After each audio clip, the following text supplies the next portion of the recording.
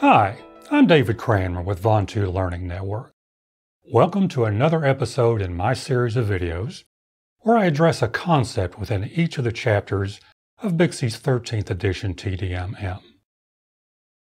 This week we'll be looking at Chapter 4, Backbone Distribution Systems, and talking about passive optical networks. Typically, in a backbone application, a passive optical network is a point-to-multipoint fiber connecting to the premise architecture. In this configuration, unpowered optical splitters are used to enable a single fiber to serve multiple premises.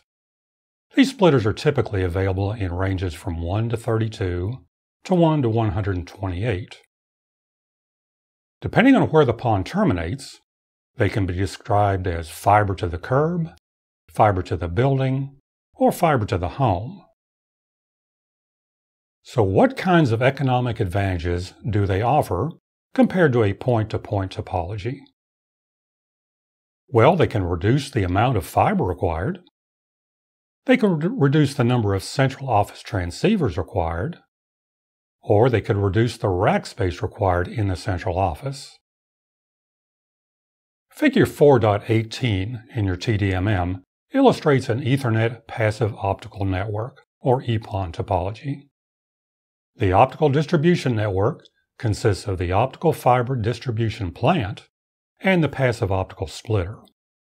The EPON has no active Ethernet or optical equipment in the distribution or access network in the neighborhood. The optical line terminal, or OLT, located at the central office, provides a single fiber to the optical splitter, which is located in the distribution network. In this scenario, the splitter could provide services to 16 individual residences. The optical network unit, located at the residence and assumed to be on the outside, completes the conversion from optical to electrical. The ONU provides the necessary functionality to allow the service provider to connect to the media in the residence. Now, just like every other episode, I'll end with a question. So for today I'm asking, which portion of the Ethernet physical layer is responsible for interfacing to the transmission medium? A. Physical medium non-dependent sublayer. B. Physical medium dependent sublayer. C. Physical independent sublayer. Or D. Physical medium independent sublayer. If you don't know, I'll give you the answer next week.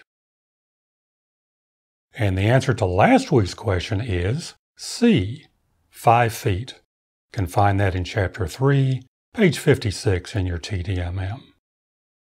To learn more about both our live and online RCDD and OSP review courses, or our upcoming Outside Plant Design series, contact me at davidc@vontulearningnetwork.com, at my office at 813-321-5533, or visit our website at vontulearningnetwork.com.